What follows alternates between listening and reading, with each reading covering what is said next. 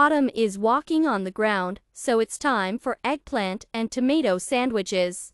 Garlic and herbs will perfectly complement this delicious snack. I have it ready to eat almost daily, so the recipe in our kitchen is in great demand. And the bright photos prove how appetizing this autumn dish looks, which is prepared quickly. The recipe from the category Russian cuisine and consists of 4 cooking steps. The complexity of the dish. Medium. We try to choose small ones. We cut them into longitudinal plates.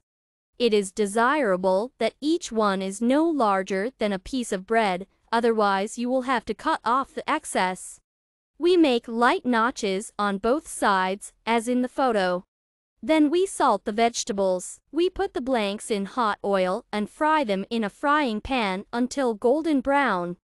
Don't forget to turn the plates over. Pieces of rye bread are also fried or slightly dried in the oven. On the one hand, rub it with garlic. Then we put slices of toasted eggplant and slices of tomatoes.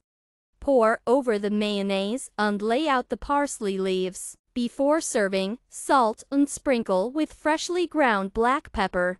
The treat is ready and asks for a festive table. Enjoy your meal.